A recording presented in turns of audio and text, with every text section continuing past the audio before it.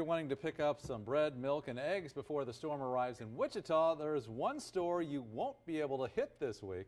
The state seized the popular locally owned grocery in West Wichita because of thousands of dollars in unpaid back taxes, and it's putting everything up for auction at a bargain.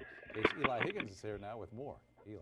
Yeah, David, most West Siders driving down Central will recognize the store by that bright flashing light on the side of it. But unfortunately, it won't be there much longer, and everything has to go. You have chips, you have Mexican seasoning. Cyril Gillette is going on 30 years working for Bud Palmer Auction. And just when he thinks he's seen it all. That's the... What is that? That's a snake. It's an oil. It's a snake oil.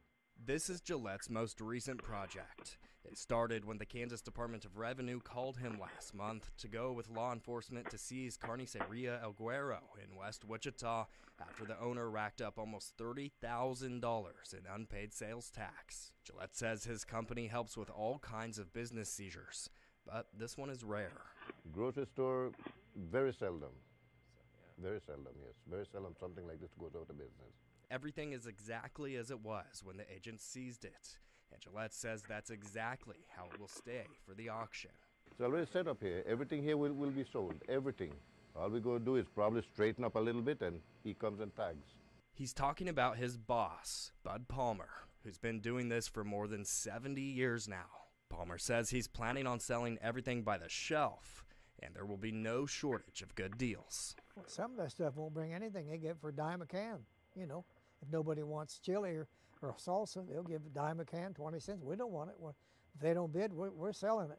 If they don't give a dime a can, we'll sell it for $1 for the pile. After the auction, Palmer takes his cut, and the rest goes directly to the balance the owner owes the state. Gillette says as popular as this store was, he's expecting a packed house Tuesday. Just how they left it, we haven't touched nothing. And here's the candles that are very desirable.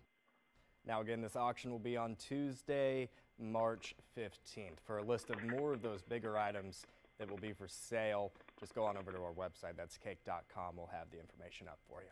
In the studio, Eli Higgins, Kake News, on your side.